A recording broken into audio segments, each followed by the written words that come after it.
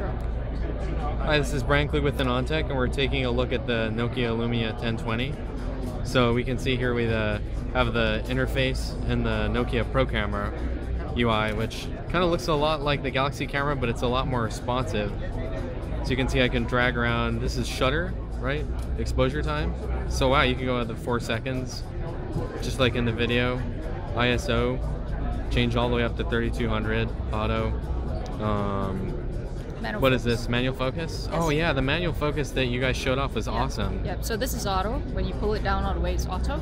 Right. And then you can just, then go manual all the way and adjust accordingly depending on where your subject is. Okay. Yeah.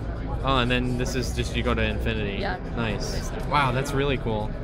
And then of course, white balance. Yeah. Wow. And then if you want to just reset everything, all you need to do is just, so let's say if I have my values all over the place, if I want to reset it, I just pull it to the right, it resets everything. That's very cool. To keep it just that way, sorry. That's really cool. There seems to be a lot of like, the shot-to-shot latency is kind of long. Is that normal? Well, it's normal because I think there's a lot of complex algorithms going on behind to try to capture. It's storing the full res version and then also the resolution version here. Oh, okay. Oh, and so in here you can do the zoom like they showed? Yes, precisely. I have some sample images you wanted me to show it to you. So if you look at the sample images here, albums. Okay, so if I go into,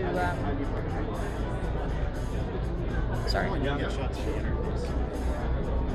So some of these pictures, for example, it's a picture that's taken from a helicopter. Nice. You can actually zoom straight in to even like more details here. Wow. Very cool. And that's how far it was. Can you go back to the camera UI? I want to see the settings pane again.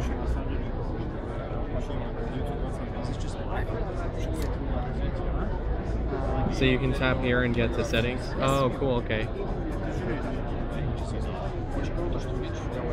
Can you show, oh yeah, so you can do the thing where you switch back to 4:3.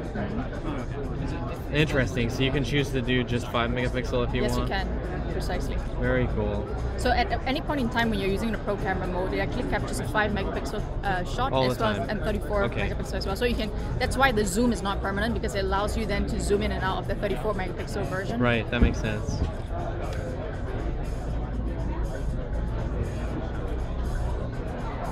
I want to switch into video real fast and just see that.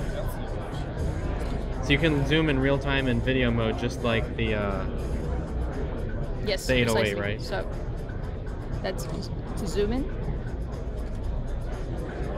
zoom out. Cool, and you can do it while you're taking a video, right? Yes. Wow. Awesome. Very cool. What a sick UI. It's very smooth. Yes. Yeah. Thank you. You're welcome.